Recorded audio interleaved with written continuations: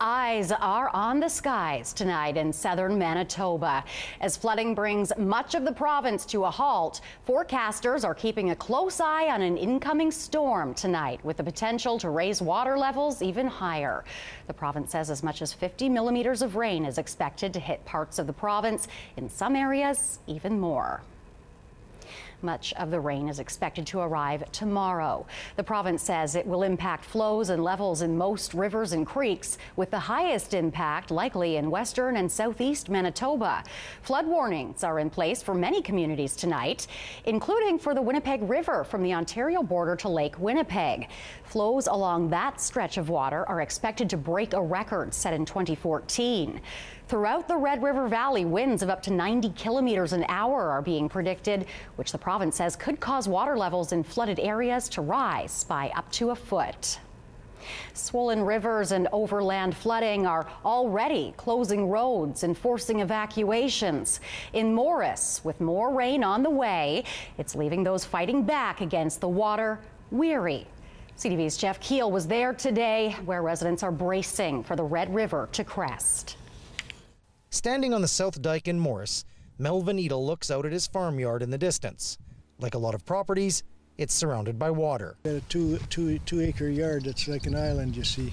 It's just kilometers away, but Edel has to take a short boat ride, then drive an hour to go to town because of flooding. I'm sick and tired of climbing in and out boats. I'm not young no more, you know, I'm getting old. An overland flood warning continues for southern Manitoba, with more rain expected. The flooded Red River has washed out roads, driveways, and there are 50 homes around Morris evacuated. Coming up like 5 or 6 inches, a day. Howard Bergstresser is staying in Morris with friends because the road to his home started disappearing a week ago. He is checking up on his house to make sure it's dry. Well, just because you never know if the water's going to get in the basement or a pump's going to fail. There is some good news. Local leaders believe the crest may be here in Morris, but with more rain in the forecast, the question now is how long will the water stay? We reassured ourselves that we've been through this before, but this has been an exceptionally long flood. And they worry this is taking a toll on residents. Some people can't handle it. I mean, the mental aspect of it, the stress. Plus, when will farmers be able to seed, and when will Highway 75 reopen? Sooner they open is better. 2 detours in the area are costing truckers time and money. Morris is blocked off on both ends by dikes to protect the community as water is flowing over Highway 75, so traffic through town is slow. The revenue dropped dramatically. We would say 75–80%. For Melvin Edel, he hopes this flood will be the last. It's number 15 for him since 1948. I tell you, when I look at the water, I get sick to the stomach. I don't want to see no water again. Jeff Keel, CTV News, Morris. And you just heard Jeff say local leaders are optimistic. The crest in Morris has already happened. However, tonight in its latest update, the province says the Red River at Morris is expected to crest between May 16th and the 18th. That's this coming Monday and Wednesday. The timing of the Red River's crest and how high the water will peak varies across the Red River Valley. In Emerson, the crest isn't expected until at least May 15th. It's projected at more than 790 feet. In Morris, the projected crest level is about 10 feet lower at 780 feet. In St. Agathe, the crest is expected between the 17th and 19th at 772 feet. And here in Winnipeg, the crest is expected between May 14th and 15th at 19 feet. Floodwaters are receding in Peguis First Nation tonight after historically high levels forced many people out. But with more rain in the forecast, the community isn't feeling any relief. CTV's Taylor Brock was there. Peguis First Nation resident Cheryl Thompson stayed behind to help save homes in her community, and she also needs help. Well, nobody's been here to check on me or to see if I needed anything, so it's very hard. Thompson says she is down to her last jug of water. Her flooded yard means she cannot use her well. Her basement flooded and the water kept rising into her kitchen, and for a time she lost power. And it's the smell. I guess it's the smell that started to get me.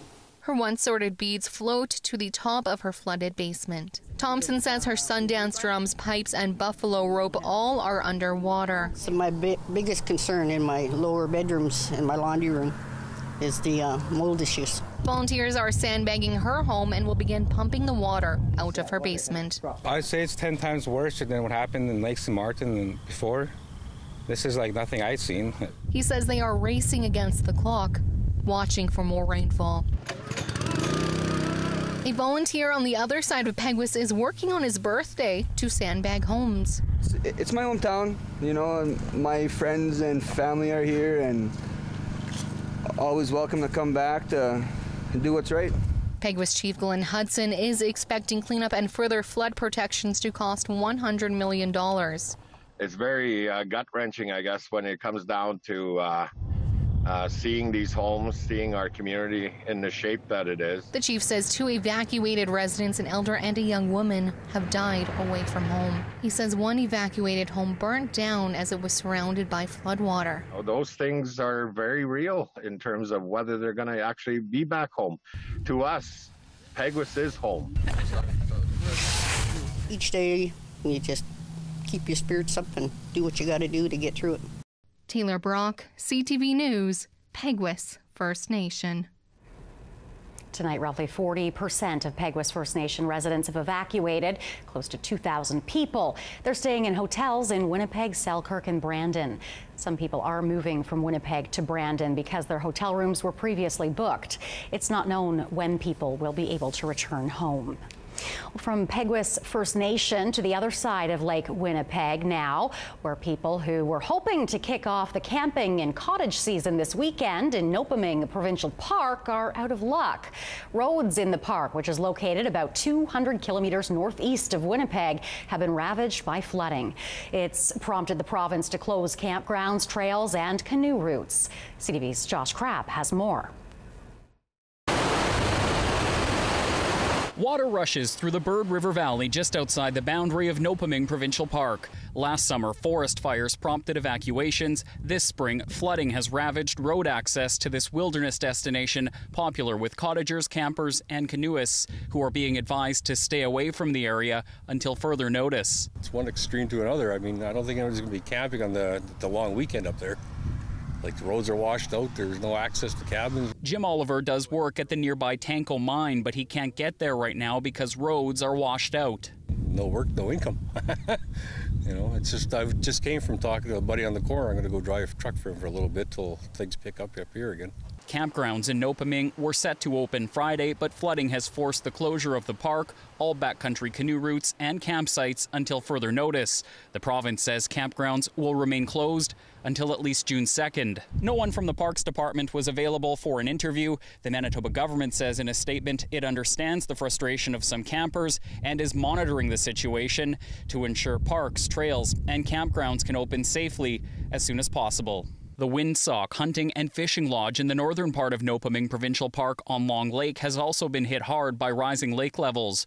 Owner Donna Hastings says the flooding filled their boathouse with more than a meter of lake water, something she's never seen in the 36 years she's run the place. We've been threatened with forest fires, of course, but never a flood.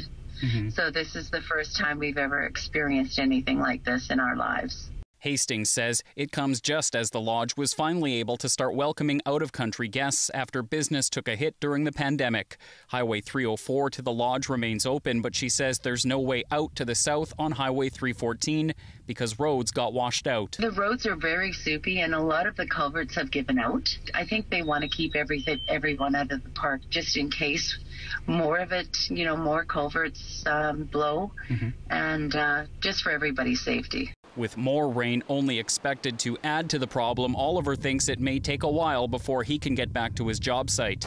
It's going to delay it a long time. Josh Crabb, CTV News, near Nopaming Provincial Park. And tonight, the province says all backcountry canoe routes have also been closed in the Manitoba River Provincial Park.